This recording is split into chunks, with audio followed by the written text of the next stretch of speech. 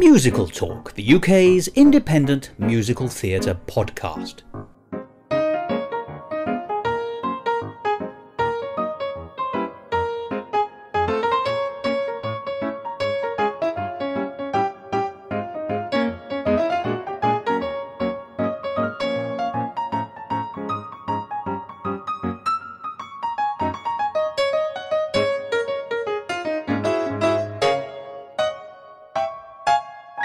Hello and welcome to another edition of Musical Talk. I'm Thos Ribbits, and I was pondering the other day that if there had been just one very small spelling error in the typesetting of the sheet music to Oklahoma, we might now all be singing Rodgers and Hammerstein's famous song, People Will Say We're in Hove.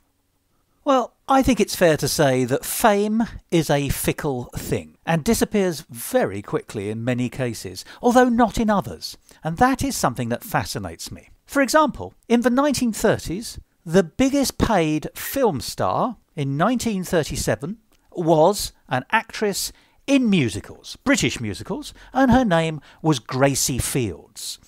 Now, Gracie Fields is remembered by people my age and over, but really has not been remembered at all in the public consciousness here in the United Kingdom, and even less elsewhere. And yet she and George Formby were two of the biggest stars of British musical films in the 1930s. As I say, she was the highest paid star in the world in 1937, and yet of the two of them, George Formby is probably considerably better remembered than Gracie Fields. So let's turn our focus to America, the home of Hollywood, the home of the film musical in many ways, certainly in the 1930s. Well, if I were to ask you who is the most famous film actress from musicals in the 1930s, chances are you'll give me an answer of Ginger Rogers. And indeed, I think I'd agree with you. It was, after all, only a few weeks ago here on Musical Talk that we were talking about Ginger Rogers and her amazing 1930s film career in musicals, and particularly how that was only a small part of her wider lifelong career in films. And yet, one of the biggest names of 1930s film musicals in America was a Canadian woman by the name of Deanna Durbin.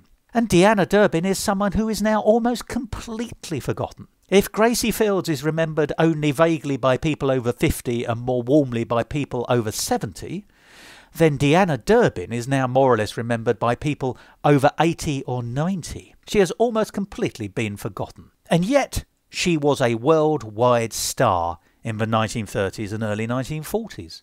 And, as you'll learn in today's episode of Musical Talk, her career ran, at least for a while, in parallel with Judy Garland and was considered much more successful. And yet, Judy Garland is still a legendary name today, and Deanna Durbin is almost entirely forgotten. So whilst those facts are undeniable, I think we can do a little part here on Musical Talk to try and remind people of Deanna Durbin and her importance in the history of film musicals, particularly in the 1930s.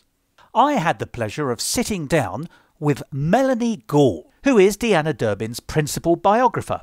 In fact, her new biography of Deanna Durbin has just been published and is well worth a read. But not only that, Melanie is also a singer and a show writer. And so I also had the pleasure at last year's Edinburgh Festival Fringe of seeing her one-woman show called Ingenue, Deanna Durbin and Judy Garland and the Golden Age of Hollywood.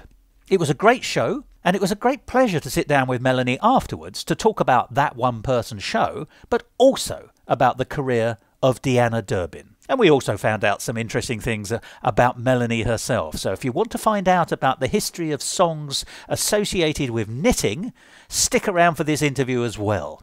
Deanna Durbin, 1930s musicals and the history of knitting songs. Well, what other show's going to give you that? I think we all know the answer. Well, I think that's enough teasers for the episode. Let's get down and listen to that interview itself. I do hope you'll enjoy this wide-ranging conversation with the lovely Melanie Gall.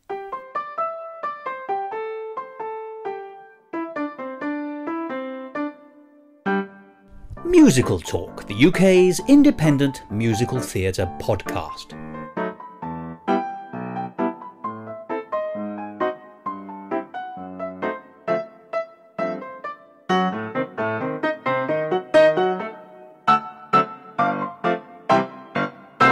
Hello, my name is Melanie Gall, and I created and I perform in the show Ingenue, Deanna Durbin, Judy Garland, and the Golden Age of Hollywood. Now, Melanie, I saw this show here in Edinburgh and I loved it immediately. Oh, thank you. And I really enjoyed your performance of it because you're telling the story, for the most part, of Deanna Durbin, but there are lots of Judy Garland flavours. It's also telling the story of, if you like, the golden age of Hollywood musicals, certainly the 30s and 40s. It takes us through into the war, and it also tells us the story of Deanna Durbin beyond that. Now, the interesting thing for me is, of course, that you're quite the expert on Deanna Durbin, in the sense you are the author of her biography that's just been published as well. And that's quite an interesting insight, it seems to me, when trying to tell the story also in another medium. So you've told the story of her life in a book, but you're also telling it in, what might be called I'm going to call it a musical biographical cabaret, I suppose. It is, yeah, that's pretty much what it is. Do you find the two different mediums that you've told the story, how does that reflect each other?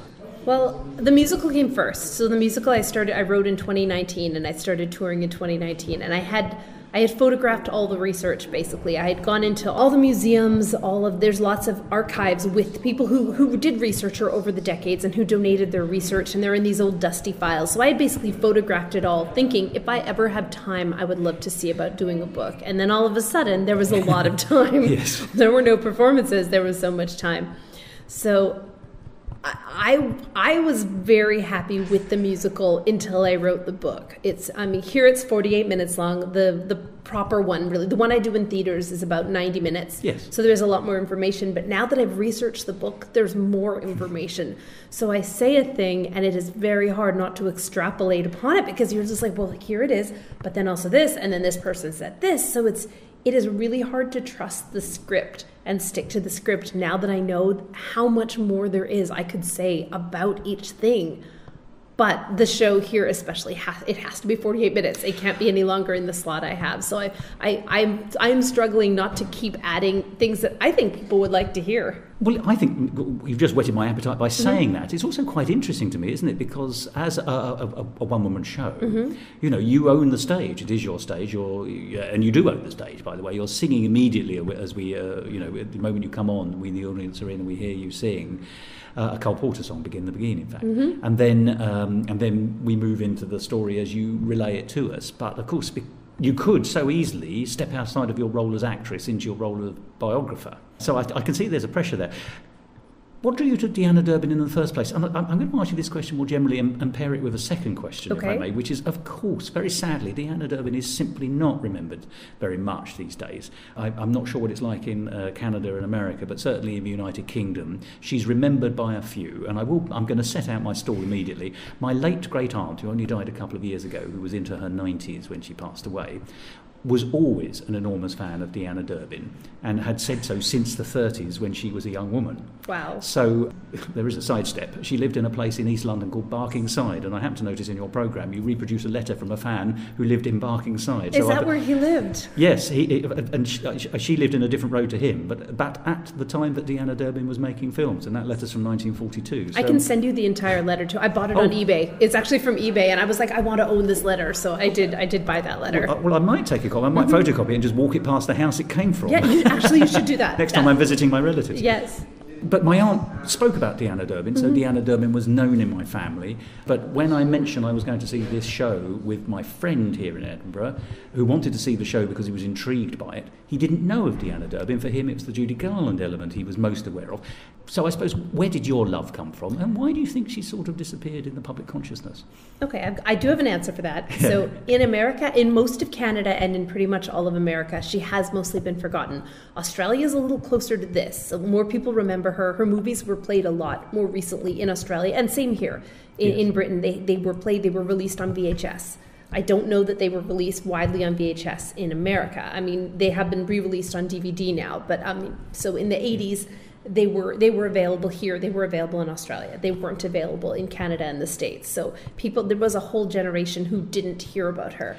She wanted to be forgotten. She didn't want to be badgered. She didn't want a big resurgence of her movies, because for her, the spotlight would fall right back on her, and she had worked so hard to build the life she wanted away from Hollywood. She didn't want to lose that, especially as she got older.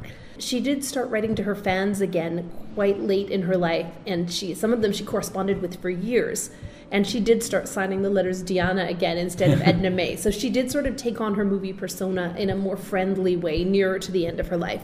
Which was only about 10 years ago. Yeah, she died in 2013, so yeah, it was pretty recent.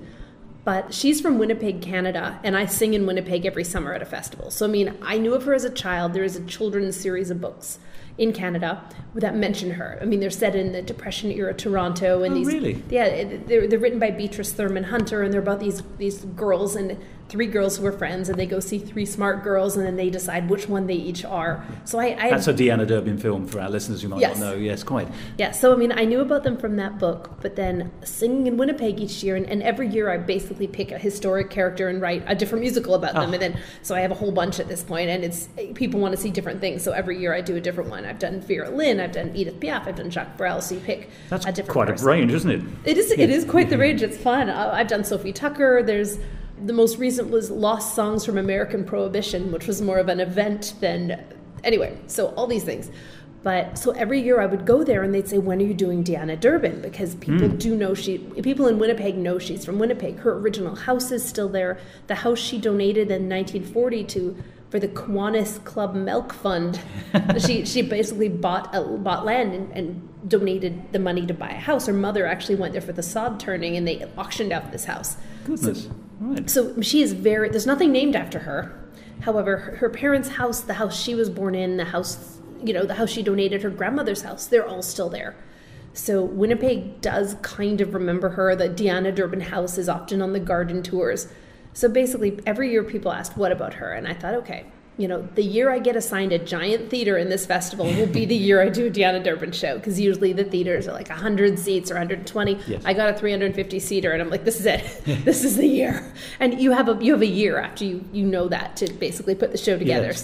So that it was always sort of on the list of things to do, and then it became I sort of thought, okay, there are a bunch of songs nobody knows. I had seen one of her movies. I thought, okay. But then once I started looking at her life and realized how involved she was in so many things that carry forward today, like the role of the teenager in movies, or the fact that Universal would be out of business. All the movies that came out of Universal International would not exist if it weren't for her. She is involved in so many things in movie history and in history. So I became fascinated by her. So it's not actually as though you knew of her, but you didn't actually sort of live and dream and think about her all the time in your youth. Is she someone you've come to? I mean, I hope my youth isn't totally over. I meant your yes. juvenile youth. Right. Yes. I mean, because of the books, yes, but it was only that one movie. That was the one movie I had seen. I had seen 3 Smart Girls. I knew the music from the movie, but no, I hadn't seen her other films because they just weren't available. You couldn't just go onto eBay and order them. There was no eBay. No, of course, no. It's a very different world, wasn't it? Well, that's the thing. I mean, if it wasn't in Blockbuster, you couldn't rent it. So I wasn't able to get her movie. So I knew of her. I knew what she looked like. I did not know that much about her. Well, I must say, apart from the fact my great aunt, I should say, was keen, I also didn't know too much about her, but I did know some of the music. Mm-hmm. And actually, I think we should talk about your piece, if I may, because you have several songs in there. And I was surprised by how many I knew. So it's foolish, but it's fun. I would call it a light 1930s ditty, really. It is. I mean, it's from Mad About Music, and she doesn't sing that alone, really. I mean, everyone's riding their little bikes and singing it together. No, that's I Love to Whistle. What movie is that from? I should know this. No, I think that's also from there. It's perfectly possible. Yeah, I mean, I'm very jet lagged. But no, that I Love to Whistle, they were on bicycles. It's foolish. Someone's going to know. And I'm sorry, I just blanked on this, but But I'll tell you what was interesting to me. I'd heard it on the radio here in the United Kingdom. Really? Yes, because up until recently, we had several slightly elderly DJs on the BBC Radio 2, which was the kind of station that was going to play that. And we had David Jacobs and we had Desmond Carrington. Mm-hmm. And I know for a fact that Desmond Carrington played Deanna Durbin songs, and I knew that from there. Oh, so lovely. As late as... Well, he literally died about 5 years ago. So I would say certainly in the last 10 or so years, Deanna Durbin has been played on the radio here. Good. Yes, and there's always been I wouldn't say it's widespread, but there's always a group of people who are very keen on the pre-war music. I am one of them. And Me so too. I picked up quite a lot of songs. So I also knew Round and Round the Turntable Goes, which I think is a 1940s number. Yes, yeah, that is... The story behind that is very interesting because in the movie that featured that, they actually made a society of DJs and they flew a bunch of DJs in to do a promotional stunt for the movie, because in the movie she plays a DJ, and these DJs realized when they got there that there wasn't a society of DJs, that they were just being flown in to promote a movie, and they formed their own. So it created... They created their own society of DJs from this movie promotion event. So fact followed fiction in a strange way. Exactly, and that was around for quite a while. I mean, it's segued into something else now, but yeah, that I think was the National Association of Radio DJs or something like that. The one thing I will say about that particular song is it's got quite the hook, because I did know it. Once again, Desmond Carrington and David Jacobs will have played it, and you sang it, and it's now 2 or 3 days since I saw your show, and it keeps lurking in the back of my mind. And bearing in mind I see almost exclusively musicals up here, that's quite interesting to me, but it has such staying power. Well, thank you. I mean, that's a compliment, I think. It is. Oh, it I am your earworm. Well, yes, I mean, that's exactly right. But what it also goes to show is, I think, the quality of the songs that she was singing. Yes. And it's interesting, isn't it, sadly, that I suspect with her eclipsing her own popularity, if you like, removing herself from the public scene, being, if you like, the musical Greta Garbo. Right. Some of her music has got lost with her. Because her records haven't lived on in the same way that her reputation hasn't lived on, whereas, for example, Judy Garland, her songs and her back catalogue are always being performed and mined, including some of the more minor songs, just because there's still a kind of sort of light burning in that legacy, if that makes sense. Right. And it's interesting. That is a very good point. And another point is a lot of these songs weren't covered by a lot of other people. I mean, a lot of them are American songbooks, essentially what would have been standards if more people had sung them, but more people didn't sing them. This is the thing. And I mean, for example, one song, and it's not in my show, it's the song More and More, and people do sing that quite a lot, but she made it so famous at one point that Frank Sinatra wrote her a letter and said, I was going to sing it, I'm not singing it now because people want to hear less and less of me and more of you. No, well, nice line. Yeah, I know, I was like, that's lovely, but this is why, the major singer, I mean, he did end up singing it, but still, the people who kept the American songbook songs going often didn't sing her songs. Now that's really interesting, and is that because she was such a personality singer, would you say? Because there are some people who sing songs and other people don't cover them, exactly as you said. I'm trying to think why that would be, because, one of the songs you do sing in your show is from The Wizard of Oz, Somewhere Over the Rainbow, of course. And that's been covered a million times, even though obviously the Judy Garland one is going to be the one that lives forever, like Bing Crosby and White Christmas. There are certain songs associated with people, but they escape. But was Somewhere Over the Rainbow covered at the time? I don't know that it was. No, I think you might be right. This is the thing. So these weren't being covered for the most part. I mean, Vera Lynn sang Say a Prayer for the Boys Over There. So that was, but I mean, again, that was Britain. Yeah, that would have played with our hit parade, as it were. Well, exactly. But Vera Lynn she was equally as famous at that point, but here. So, but for the most part, I mean, if no one would be able to compare, they weren't going to be singing those songs. And then if these songs are forgotten, they never would have been covered later, like Somewhere Over the Rainbow was so many times. That's it. I mean, it's genuinely interesting, because I'm also wondering if there's a gender thing going on, because actually when I think back to the Great American Songbook, it's quite often songs which were introduced by Fred Astaire or Bing Crosby, and I just wonder, Fred Astaire's marvellous, and I love Fred Astaire, but so do I. But his voice is what you would call a very affable voice. That's a good way to put it. He was very affable. But you can also imagine how that song could then be sung by somebody else, whereas if Deanna Durbin has this sort of character and a reputation and a position. Also, she's thought of as being a singer, whereas Fred Astaire is a singer. I think of him as a singer, but most people think of him as a dancer, of course. So I wonder if it's also I wonder if songs escape more easily from some performers than others. Also, she was very young when she sang some of these. So I mean, if you're say an adult male singing with a big band, are you going to cover the song that a 13-year-old made famous? I mean, just you don't want to be compared unfavorably to a child. Teeny bopper. Exactly. Yes. Exactly. So there is something in that, of course. Yeah. Because she, as you've alluded on this already, because she is instrumental in creating what might be called the first phase of teen culture. Oh, for sure. We think of Judy Garland and Mickey Rooney, and of course they were all contemporaries, and they knew each other, as you quite rightly explain in your show. But she was right there, and would be remembered as such if she hadn't sort of gone into retirement, as it were. Exactly, but even the series of Mickey Rooney movies, I mean, those were made after Deanna became famous. I mean, just a couple of years, but she established the teenage superstar. And then, I mean, Mickey Rooney was under contract to MGM at the time. He was.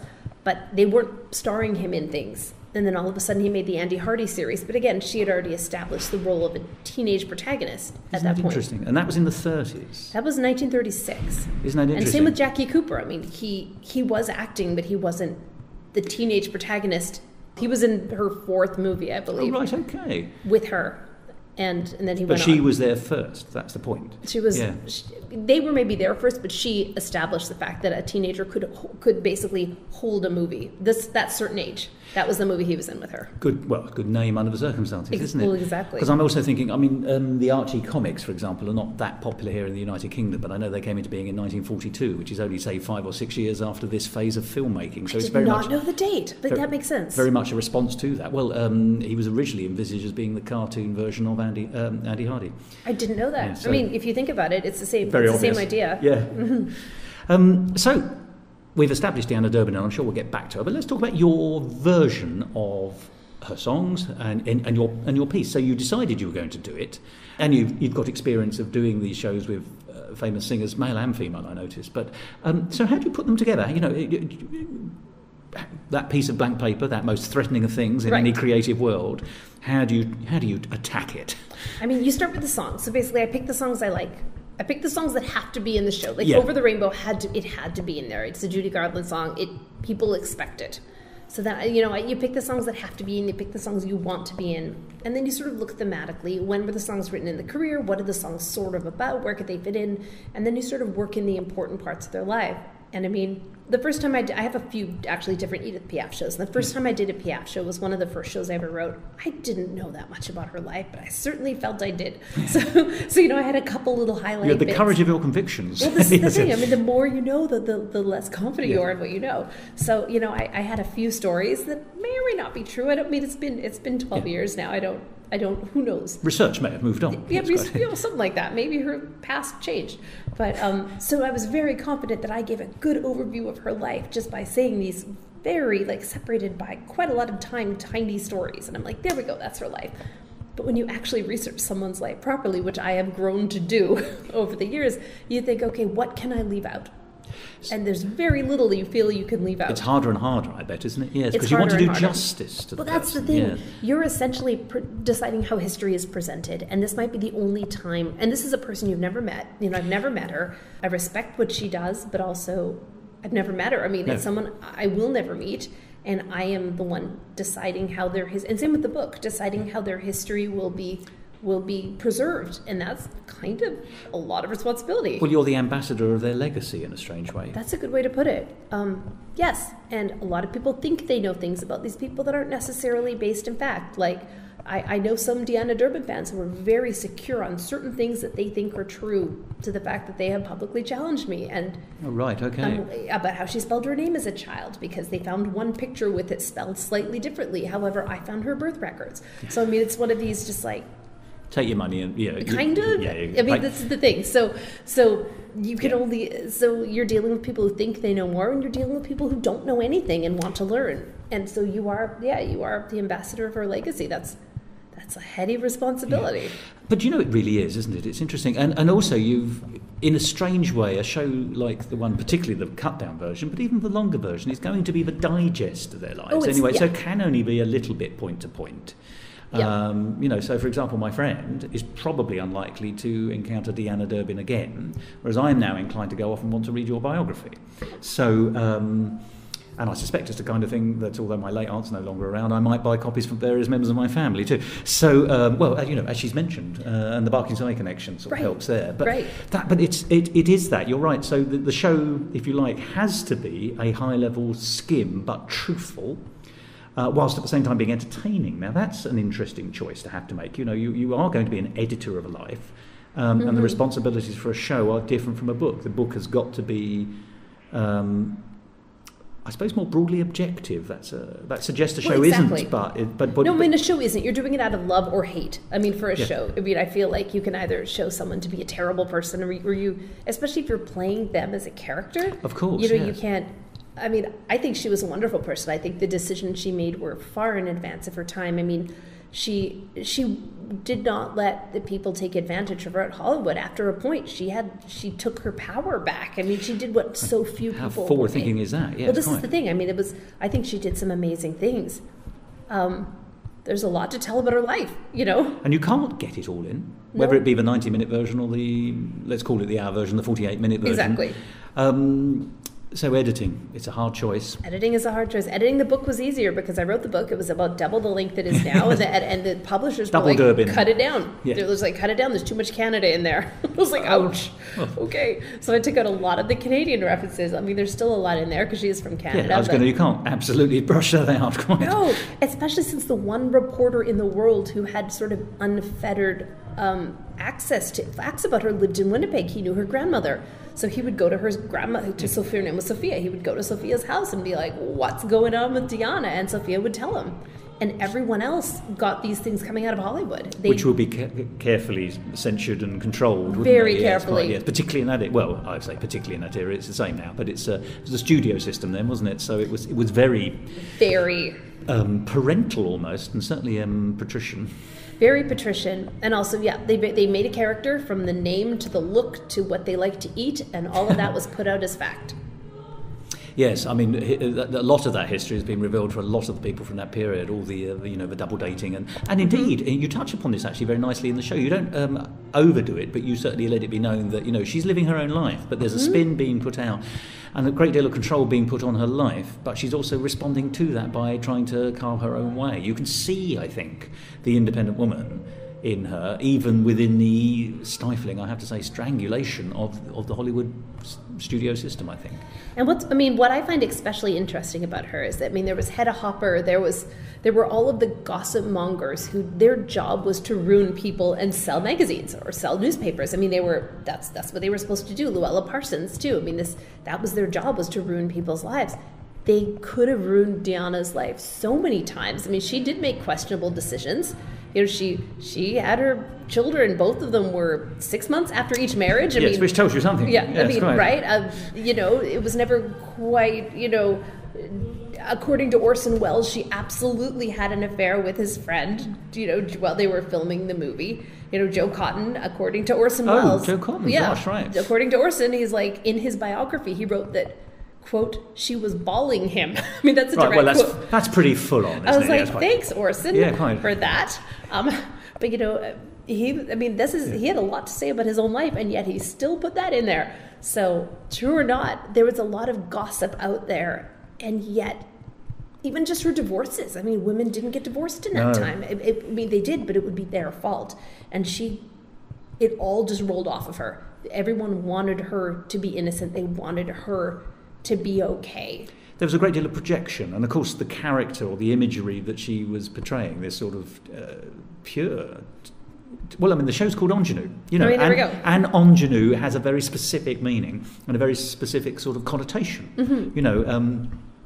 It's almost so pure. I always think, the ingenue and the soubrette are the two in a musical comedy, and the ingenue very rarely gets the laughs either. She's actually quite serious. So, she's, very often the male character will come in, have all the fun with the soubrette, but then run off at the end with the ingenue. Yes, absolutely. And you always think, that's a strange combination, but there we are. That's the way that plots worked at the time. But even in relation to Judy Garland, when they were engaged to their first husband, Deanna got engaged to someone. She met him when she was 15. He was 22. That is a teen romance. She was actually probably 16 because they lied about her age until they got engaged, and all of a sudden they're like, "Oops, we messed up. She's actually a year older."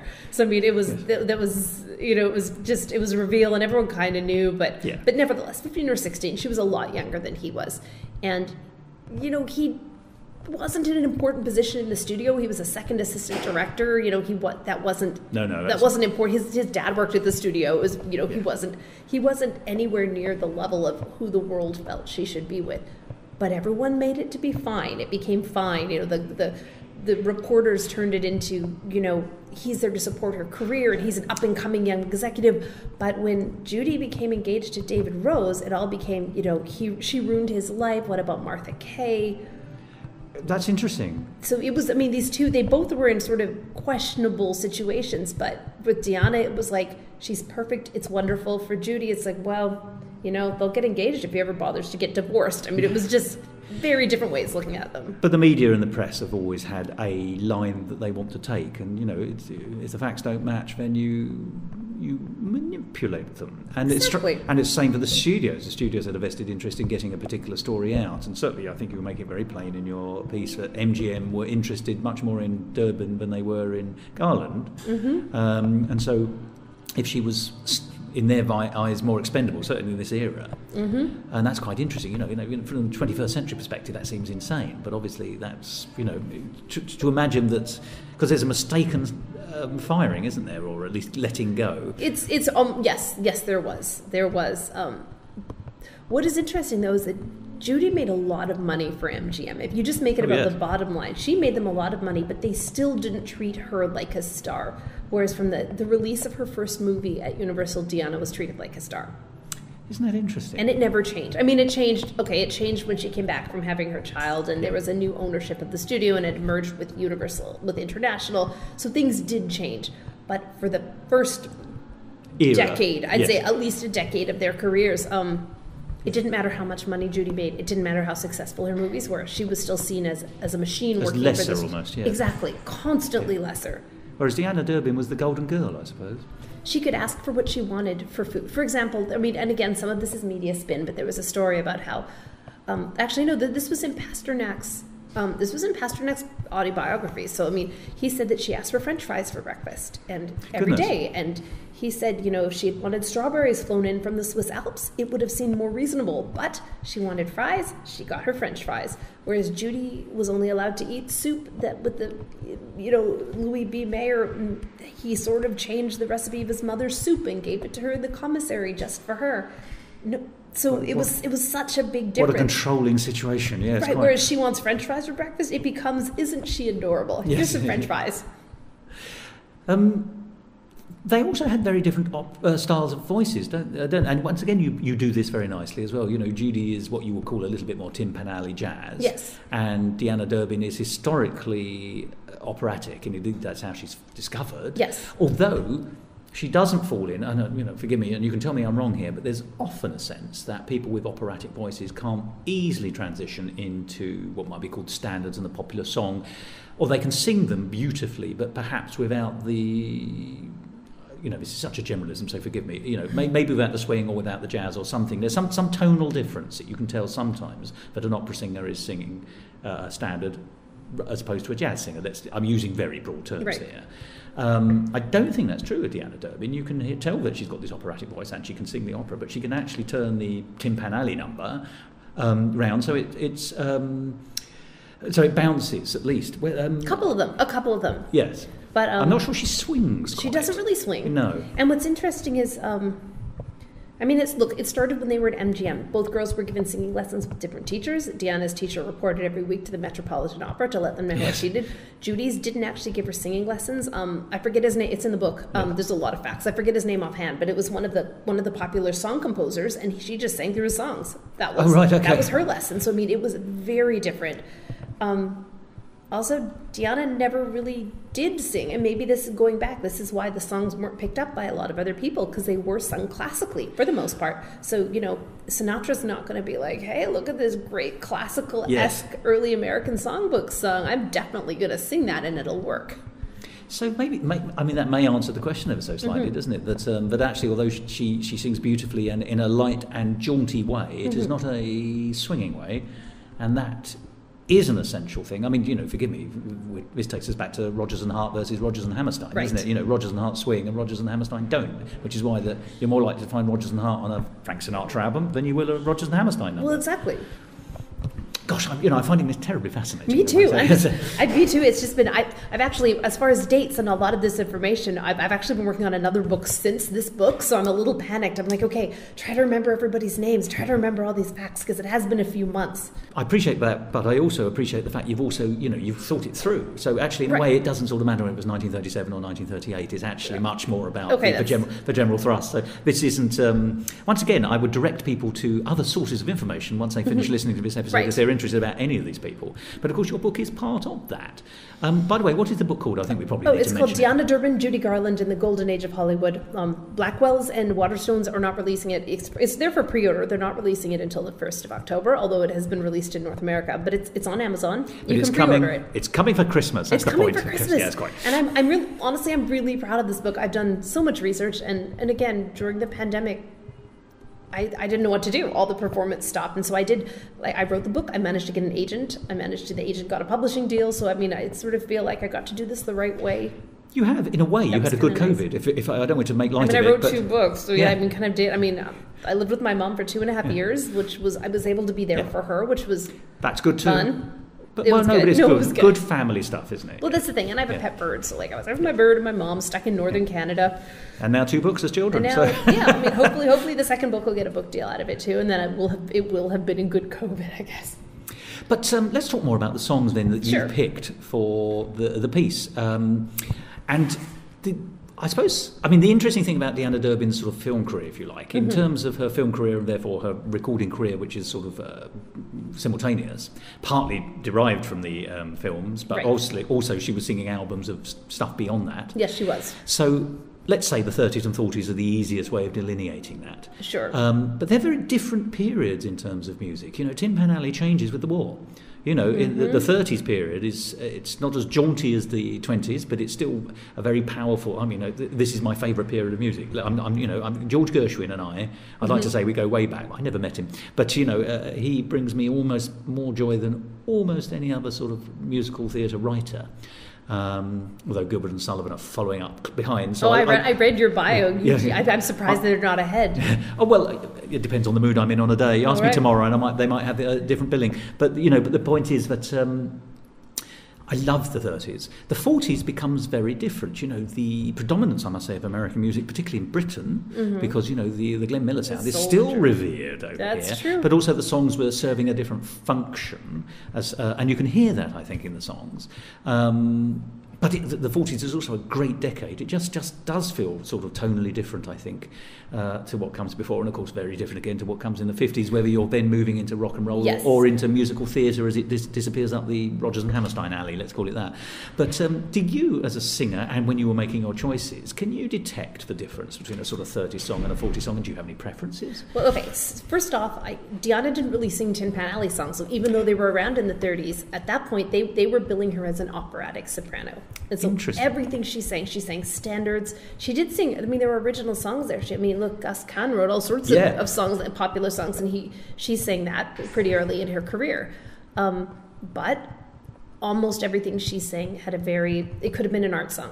It could have been a rollicking art song, but it was not Tin Pan Alley. That's the thing. So the 1940s was when she did try to sing the more popular style of music, and that was when her musical. Just when she got more control over what she was doing. Interesting. Also, yeah. And she had a dedication to supporting the war effort as well. So she bought into that quite rightly. She had a bomb shelter and she knit. She did lots of things. But also, so another show I do is about the knitting songs from World War I and World War II. So let's go off on a little wonderful tangent, because you have several albums to your name. I do, sometimes I do. Well, two I guess I always do. Yeah, and 2 of them relate to, one's called Sweeter in a Sweater. That's World War II. Knitting songs from the Second World War, and another one called Knitting All the Day. So this suggests an interest in you, but also a whole world of music of which I'm simply not aware. You and everybody else. Please. Glenn Miller wrote one. So one was written by Glenn Miller. It was one of the last songs he wrote before he disappeared in 1944. A knitting song. A knitting song was Knit One, Purl Two. And I believe, and I couldn't find it when I said this, I did a newspaper article and I told them that Judy Garland sang it. I could not find the recording, but I swear it's around. So I think she did sing it. She may have done it on the radio, because sometimes those recordings come around. It's an acetate recording for transcription services and things like that. I know I've heard it, but I couldn't find it. Anyway, so that was a decade ago. I couldn't find it recently. But so for me, the knitting songs are how I see the styles progress, because honestly, there were a lot of knitting songs in the 19th century. So tell me then, please, what is a knitting song? It's a song about knitting. And is it a song to knit to as well? So it's not the rhythm of knitting incorporated into a song, or it could be, but it isn't. No, some of them. It's not like the songs from Northern England or from Northern, possibly also Scotland, where they would weave cloth to music. No, this is often the music will reflect the theme of the knitting needles, but no, it's a song. In World War I, it was written to sell sheet music. I mean, there's a ton of Tin Pan Alley songs. The Von Tilsers wrote some. I mean, anyone who was writing popular music was writing a knitting song at that point. Well, I mean, obviously it ties in with the war effort, because the one that's coming to mind is not a knitting song, but the closest proximity I can think of is Sister Susie's Sewing Socks for Sailors or Soldiers. Yes, and one of the knitting songs steals that, and because it's a novelty song, so they try to find. There's all these musical jokes, and I don't get them all. I do get that one. But yeah, a lot of these were Tin Pan Alley or Denmark Street songs. Some of them were just some lady in a church who wrote a knitting song, and it was like very small. It was published, locally. So finding them has been interesting, because often a knitter will just mail me one. How interesting! From their own collection, or something grandma handed down, or they found it in a secondhand store in Atlanta or whatever. So would you say let's talk about the first album then? Okay. So the First World War ones, and presumably there's a little bit of history going back, as you say, they're into the 19th century. Are they? Would you call them American folk? Would you? Because I suggest it's an American thing. I have no idea. No, they're not all American. They're about half American and half British. Are they really? So it's a British tradition as well. Oh yes, during the war, because don't forget, Denmark Street had its own group of novelty songs. I mean, they were selling just as much novelty sheet music. So, Gertie, get on with your knitting. That is a British one. That sounds British, if I may say. But the choice of Gertie, I think, is what carries that forward. More power to your knitting, Nell, I believe, is also British. I'm enjoying this. I mean, no, they're great. They're great. There's the Knitting Itch. Oh, right, okay. Which, that is, I'm pretty sure that's also British. I'm not sure about that one. But no, there are a lot of British knitting songs. Canadian overseas song copyright was established because of a knitting song in World War I called Knitting. There we go. Straight to the point. Yeah, and but I mean, it was knitting all the day for the USA, but it was a Canadian song, and it became so popular in America, and no one was getting the residuals in Canada. They actually had. That's how international song copyright law was established in Canada, through this knitting song. I have a lot of useless facts like that. I love this kind of thing, though. But presumably all the songs, just because it's actually a collection about, if there is a thematic collection, not a. Yeah, but not just knitting. Yeah, so the songs could be very different. So this album will feature songs which, one song will feel very different to another song. So it's actually, because the danger you might think is that it could be a bit samey, but actually what you're telling me is quite the reverse. What's the biggest surprise? Some are British, some are American, some are Canadian. There's an Australian one, there's a French one. I mean, if I had had more time and money, I would have. I mean, there's 12, maybe 14 songs on each album. I could have put 30. I have that many knitting songs. Some were a little racist, so those had to stay off because it was wartime. Indeed, so, yes. I mean, that's what they did. They're products of their time. Yes. But like all things from that period, you discard the ones which are untouchable. Or those verses of the ones. But you can bring other things forward because, it's still a part of history, and I'm just fascinated. Yep. So how's the Second World War album go? I mean, can you spot difference in the styles of the songs? Well, yes, and this is why I brought this up. Geographically? That one as well. There's fewer words. There's fewer words because, again, people would sing them at supper clubs. They weren't to sell sheet music as much to play on the radio or to play with a big band. So there's often a band solo or an orchestra solo. Like I said, there are fewer lyrics because you didn't need to. It wasn't like a patter song as much. Some are, but you didn't need to have two clever verses and two different clever choruses. It would be verse, verse, and the chorus only has a few words, most of which are knitting. But I think you've just opened my eyes to something I don't think I'd ever properly realised, because the difference between the First and the Second World War, of course there were recordings in the First World War, but the Second World War we think of as, you'd buy a 78 of Glenn Miller or whatever. Right. In the First World War it'd be much rarer, there'd be many fewer people who had the equipment, it would be out of the financial range of most people. So you're still relying on sheet music and singing it yourself. It's the last phase of music hall in the United Kingdom, because it disappears the moment the radio is invented in the 20s. Exactly. So, but the thing about sheet music is that value for money. So you're going to write more, and also the history would be it's going to have more verses and choruses. And, it's going to be a longer product than a 2.5 minute or 3 minute recording. Yep. And of simpler course, chords. So it can be played at home. Yep. Yes, it's an amateur thing. Whereas actually, as you say, a song later on becomes more popular or gets popularity by being heard on the radio, and of course also it makes fame of the bands which are performing it and the singers who are performing it, often with bands. Bands are bigger than singers, I think, in that period, really. So yes, for sure. Well, for the most part. Well, you have that lovely period, don't you, where you listen to the jazz songs of the 30s and 40s, and actually you get the band and the band and the band and the band, and then the singer comes in for the last bit. And then Kate Kaiser comes in and does a little bit. Tiny bit at the end. Also, a lot of the World War I songs were in E flat. Maybe that's an easier key to play. It's not the easiest key for me to play, but things tended to be in E flat, I found.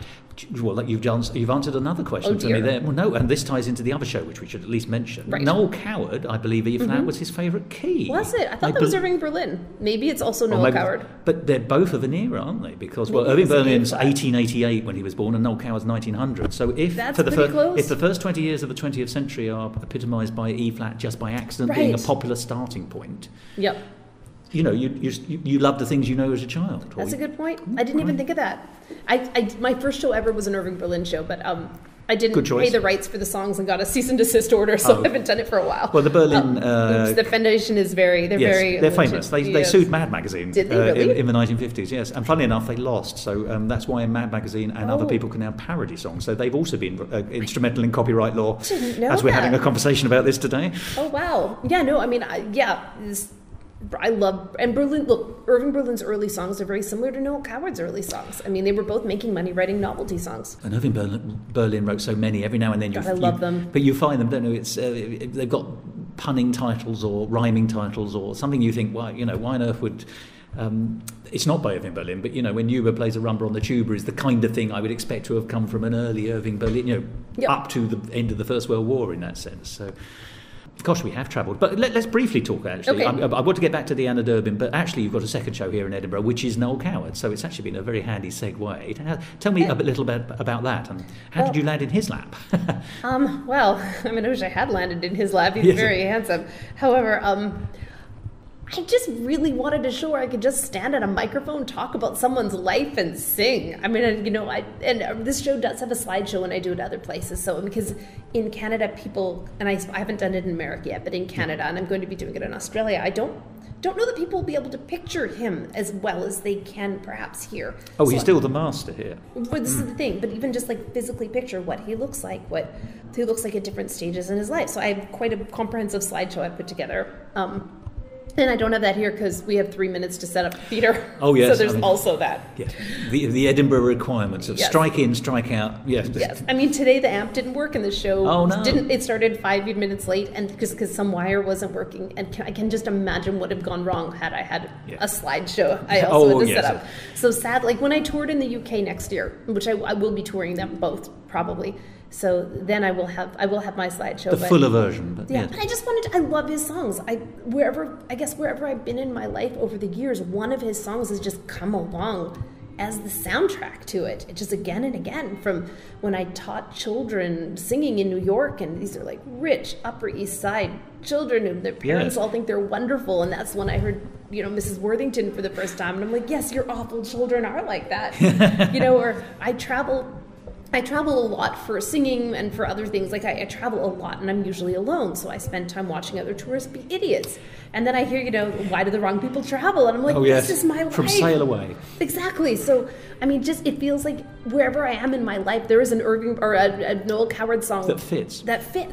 Well, I think he's a great observer. I think, funny enough, that's one of the reasons he survived, because the songs...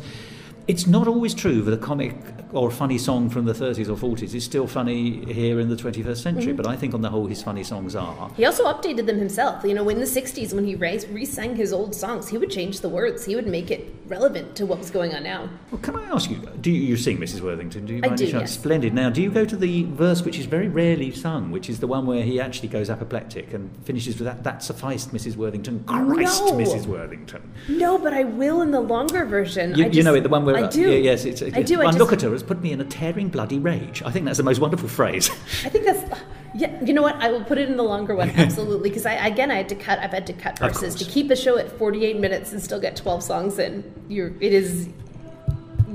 doing it. I always think that last verse is a treat. I accept what you're saying about having to make cuts, and it's he doesn't always sing it. No, he doesn't as well, because obviously it wouldn't suit the radio, and obviously if you want to get played on the BBC as was, there was quite a narrow line. At first, he didn't care in the end. In the end, he just did whatever he wanted. And once he got into cabaret land, he was he was on his own.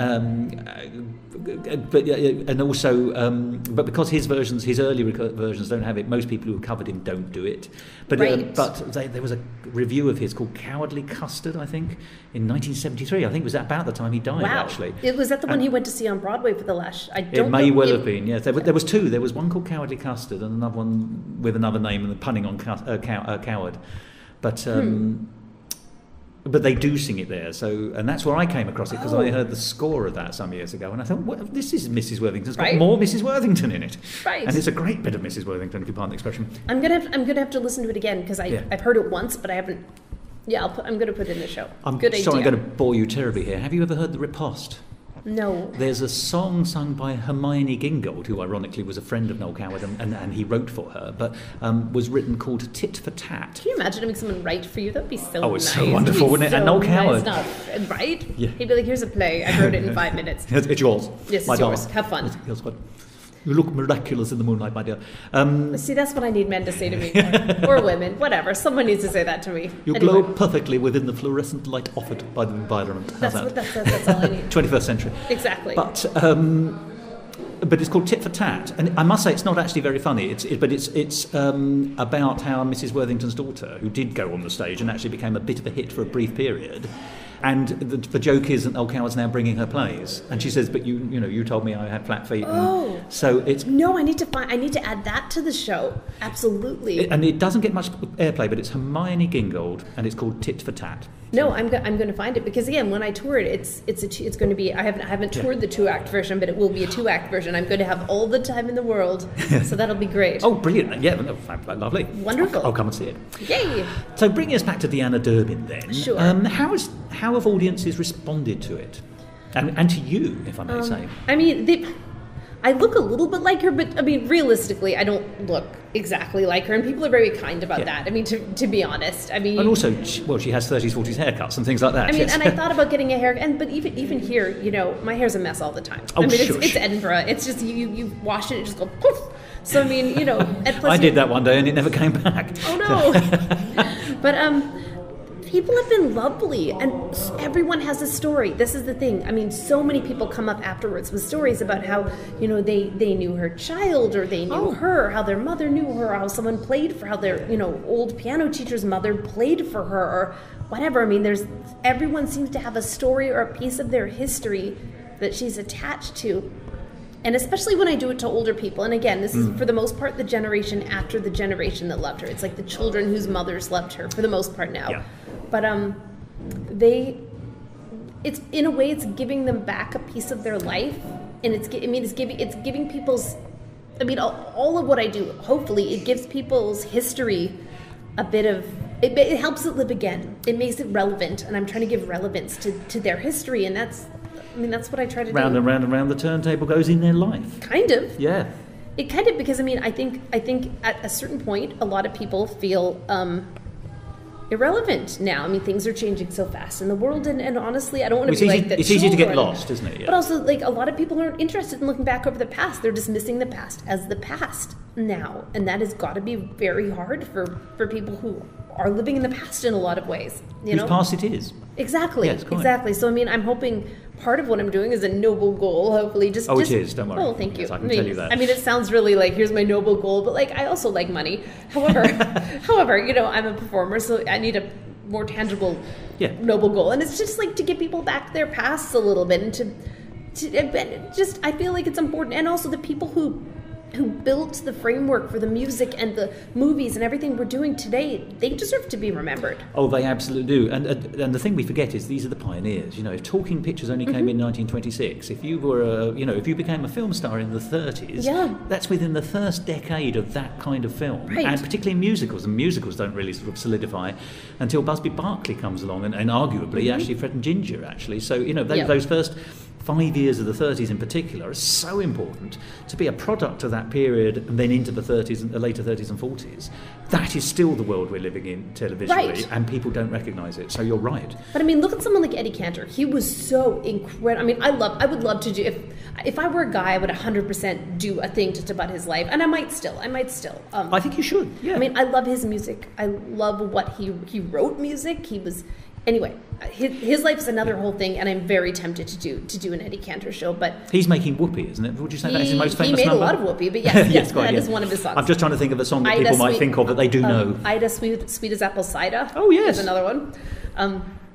But it's got a good hook as well. It's got a good hook. Yeah, I should say. He was so famous. I mean, he was the only person they've ever made a balloon of in the Macy's Thanksgiving parade really? in New York. Yeah, I mean, the only actual living person. He was so incredible, and no one remembers him now. No, he turns up in Bugs Bunny cartoons. Well, that's how I first heard of Eddie Cantor. And he just, no one remembers him now. I mean, for someone who was that incredibly famous for so long, he was the first person censored on the television. Oh, really? I mean, Was he? Yeah, he has. There's all of these things. I think it wasn't Making Whoopee. It was another song, but Ain't We Got Fun or something like that. It wasn't. It was. No, it but wasn't that, but it something was, with a saucy enough lyric. It was yes. saucy enough, and they told him not to sing it. And he's like, "I'm Eddie Cantor. I'm doing it. I'm doing it," and he did it. But I mean, he's again, and no one remembers him. No. And so to think that people think Noel Coward can't be lost. He can. Oh, anyone can. Laurel and Hardy are disappearing because they don't show black and white films on television anymore. Right. It's and as they're simple not as on that. Netflix. No, exactly. Mm-hmm. And that's a great pity. What everyone thinks of it, you either like or don't like Laurel and Hardy or the Marx Brothers and all these people. Mm-hmm. But you can't deny they have a place. They have a place, but also they built comedy. They built physical comedy. All these clowning things are so largely based on things Chaplin as well, yeah. Chaplin, Stan and Ollie. I mean, everybody. So. Well, I think you and I are on the same page on this. Kind of. I'm very, I'm not a fuddy-duddy. I go into the future and I enjoy what's there, but I also want to bring the best of the past with me. And I think this show is a perfect example of that. Thank you. So, Ingenue, which is subtitled Deanna Durbin and Judy Garland and the Golden Age of Hollywood, is a magnificent show. I hope that people will come and see it here in Edinburgh. I hope that people will come and see it when you take it on the road here, there and everywhere across the globe. And I hope that people will be interested enough in this conversation and your show to go off and buy A, your albums, and B, the book. Certainly the book for the Deanna Durbin stuff. No, but it's, it really is. It's so rare an opportunity to have a chat with someone who knows what they're talking about like this, and you've been wonderful. But also, same here. But to know there are footnotes. I now know that, it's not just this episode. There's this episode, and one can go off and do further research, and here's how to do it. It's fabulous. Right. I mean, for me, what was amazing doing this research is, like I said, these were crumbling old, manila folders that hadn't been opened in decades. No. They had clearly, some reporter had just donated all of his notes and just things into the vault they went. Into the vault they went, and they weren't like, here are some gloves, be careful. They didn't care. They're just like, here you go. Yeah. Here you go, have fun. So they were I touched them and they would crumble, and I thought I might be the only person because they were crumbling. Yeah. This is why I photographed everything, because I'm like, what a wise move, yeah. And if they ever, I'm happy to give those photos to the library. You but might also, now be the archive. This is the thing. I'm like, my the Google Cloud is the archive, and it just to feel that. Why should I be the holder of this? It just feels like that's a lot of responsibility to be the holder of this kind of history, and that's another reason I wrote the book. I thought it has to be out there, because what if I got hit by a pigeon or a bus? Or the papers went up in smoke. These things happen. Right. Archives go on fire too. Well, like at Universal. Yeah. Oh, yeah. Well, you mentioned, yes, quite. Right? So much has been lost. So much has been lost. So I just, again, with the book, it felt like a bit of a race against time, because what if something happened to me? There were people who had written about her life in the past. She didn't want the book to be published. They died. So it sat on the shelf. Yeah. And then it's gone. So. But Melanie, how can people find out about you? What are your socials, as the modern phrase has it? My socials. Okay, well, it's melaniegall.com, so MELANIEGALL.com is my webpage. Music@melaniegall.com is my email. I love getting emails, so please email me. I'm Melanie Presents on most of the socials, because I like presents. I thought if I called it Melanie Presents, someone would give me some. I'm just like, come on. But also I present shows, and Melanie Gall was taken. Fair enough. By an earth scientist who is lovely. But doesn't sing as much, yes. Doesn't sing as much, but she took my social. Yeah. But I'm around. Good, and you keep it up to date, so people can find out what you're doing, and when not just this show but other shows are on, and what you're doing into the future. That's the thing. It's I can recommend that you put on a good show. You have a lovely voice of your own, and actually, goodness me, the research you put in. So these are good shows. So thank you very much, and thank you for talking to me. I think just this conversation alone has been absolutely fascinating, and doesn't take anything away from the show. We've not revealed anything. What I mean is, we've had a lovely conversation which has touched on so many things, and yet, if people go to the show, they will hear the songs, they will learn more about the song. And take it from there. Look, the conversations I'm going to have after the second book comes out are going to be a lot weirder, so don't worry. Don't worry. This is great. Melanie, thank you very much, and I hope to speak to you again in the future. All right. Thank you so much.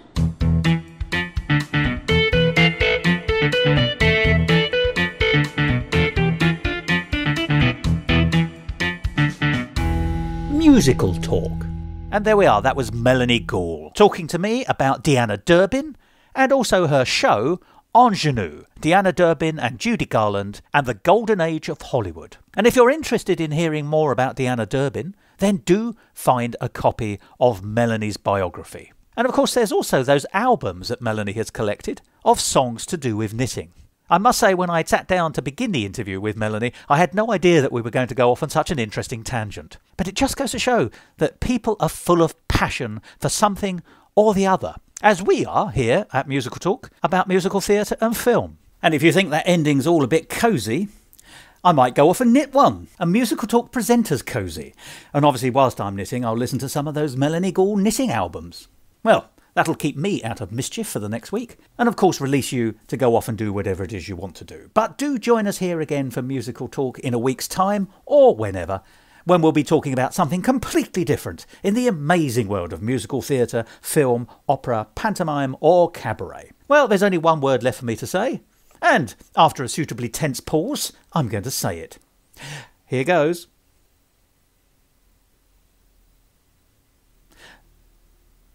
Goodbye. Gosh, that was tense.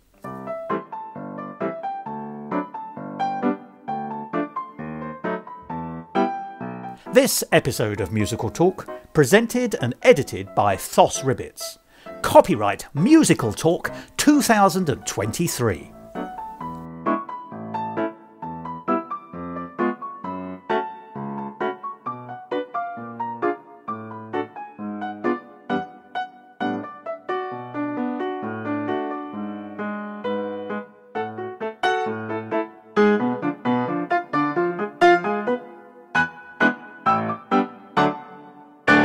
To find out more about the world of Musical Talk and listen to past episodes, go along to our website www.musicaltalk.co.uk or subscribe to us on Apple Podcasts and follow us on Facebook, Instagram and Twitter. And if you want to follow me on Twitter, you can at Musical Talk Thos.